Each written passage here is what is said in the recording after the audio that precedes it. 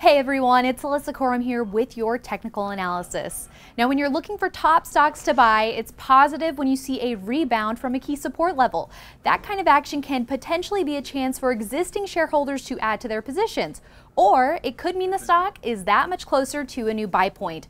Both are true for Match Group stock. So let's take a look at this daily chart here. Match Group is rebounding powerfully from a test of support at the 50-day moving average. Now, how do we know this is a powerful rebound?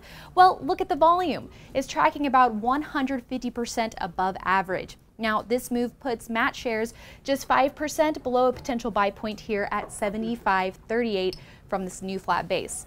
But for investors who got in at the last breakout from this cup with handle base here back in April, the action provides an add-on buying opportunity. That's because this represents the first pullback to and rebound from the 50-day line since the cup with handle breakout. And we consider the first two rebounds off of the 50-day line after a breakout a chance for investors to add to their existing positions. Now, there are a few key factors that need to be considered in this scenario. First, you want to make sure that the rebound is happening with conviction. A big move off of the line in heavy volume is what you want to see, and we're definitely seeing that here.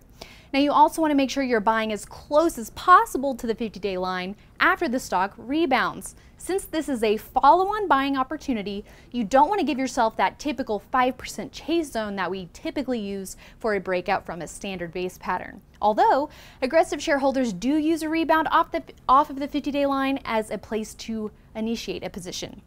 Now, if you're not looking to be that aggressive, but you're still interested in this name for your watch list, look for the relative strength line at a new high ground as the stock breaks out to new highs. The relative strength line measures a stock's price performance versus the S&P 500, and you always want to focus on stocks that are outperforming the market. Now, it would also be ideal to see heavy volume accompany the breakout, and it would be bullish if the stock were to close in the upper half of its trading range for the day. So as you can see, there are several different ways investors can handle the action by Match Group, whether that's by adding shares to an existing position or putting it on your watch list and waiting for a breakout to new highs. For Investors Business Daily, I'm Alyssa Corum.